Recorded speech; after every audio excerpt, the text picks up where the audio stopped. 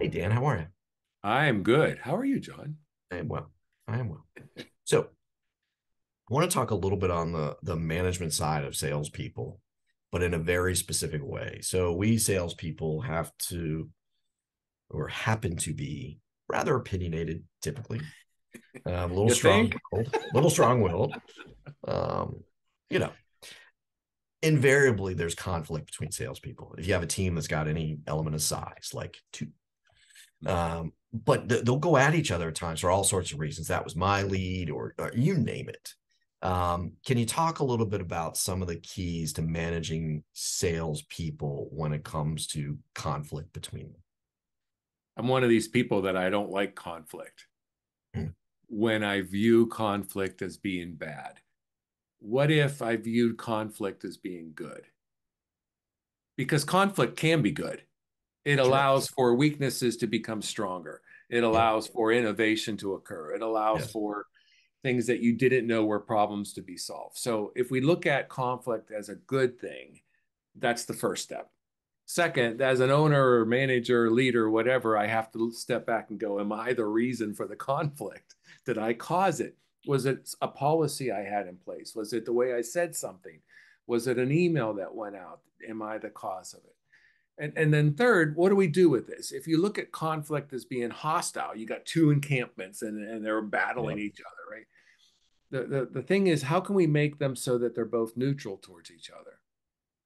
And then how do we get them so they actually cooperate with each other?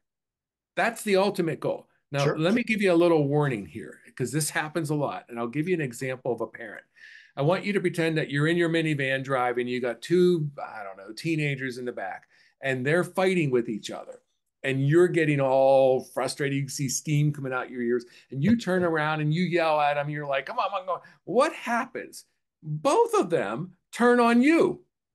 Yes. Now you're the bad guy, and they're on the same team. And this happens a lot with management and leadership. We see two people fighting, and we try to get in the middle and everything. And before we know it, they both turn against us. So don't become a referee. Hmm. Stay out of that. It's all very intellectual at this point. Let's calm the emotions down. Let's figure this all out. Hostile, neutral, and then cooperate. That's the key. Yeah, it's interesting, especially the kid example, because we've all been there. We've all had those moments of one more word. Let's go. We've had those vents of frustration, and it can be tough with salespeople because they're very strong-willed, and if you can't keep them oriented on the same page as best as you can at the majority of the time, it can get tough.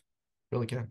Could you So imagine two salespeople going at each other? You bring them into the conference room and you start out by saying, I am so glad we have this conflict. This is awesome. Let's work it out. They'll be like, what? like, what are you talking about? Yeah, but to your point, conflict brings things to the surface that maybe everybody knows is there, but everybody's sort of suppressing and kind of ignoring and just not dealing with. And sometimes it brings it to the surface that you didn't see and you need to address it. So Totally agree. yeah. All right, everybody. See you again Have fun with that one. tomorrow.